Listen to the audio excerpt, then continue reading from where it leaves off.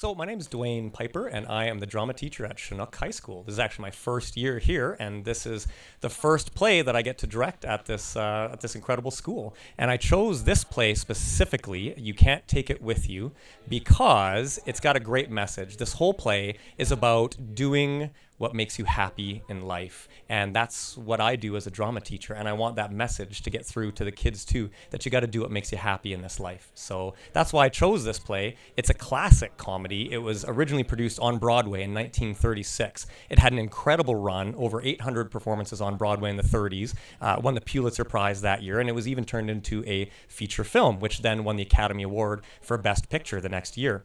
It also had a Broadway revival in 2014, where James Earl Jones played Grandpa and Rose Byrne played the leading lady. It won a Tony Award that year, so it's a great play, and it's been an incredible journey to see what these kids then can do with such an amazing piece of writing, how they can bring it to life on the Chinook stage. So we've been working with a huge cast. In fact, so many kids wanted to be a part of this play, we have a double cast. So we have 8 performances, and that means four performances per cast. We even have cats in the cast as well. So we've partnered with the Last Chance Cat Ranch, which is a local cat rescue here in town. And they have provided us with different cats that will appear in the very beginning of the play for the first few minutes.